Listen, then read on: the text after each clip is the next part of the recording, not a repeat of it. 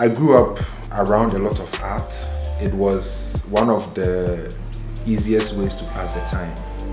So when I wasn't watching television or playing outside with my friends or doing some chores around the house, I'd be making small drawings in my books. It was something that I did for fun. I was encouraged to keep on doing it because I got appreciated for it.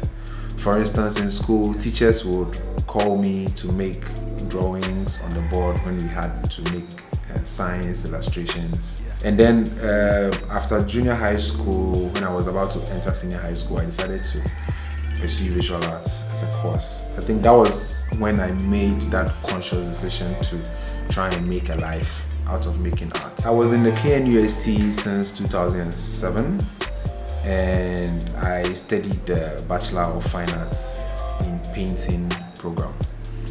And over in the KNUST, there was a lot of art history.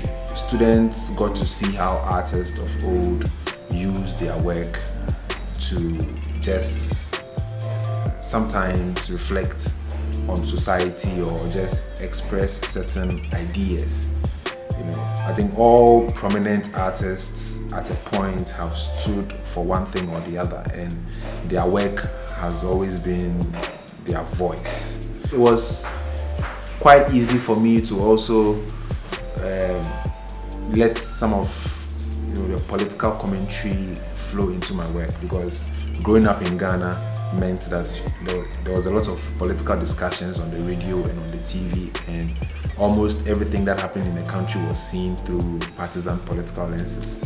So that was how I got interested in making political commentary with my work, and it's been a very interesting journey since. With the political nature of my work and usually the tone that I present, which is that of dissent, I had to make my paintings inspire some kind of happiness or laughter or good feeling, so that people were just more comfortable about talking about political issues, because you also realize a lot of these issues are very, very touchy. And a lot of people would just prefer to shy away from it than to be seen actively engaging.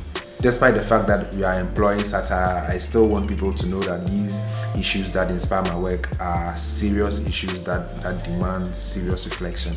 There are a lot of things that I would like to do before I hang my tools, if I ever do. But some would be to be able to show my work in all the prestigious places art can be shown, and just so that I can share my art with as many people as I possibly can. I don't know exactly how or when it's going to happen, but it's something that I dream about, and then every time I work, it inspires and motivates me to just keep on working.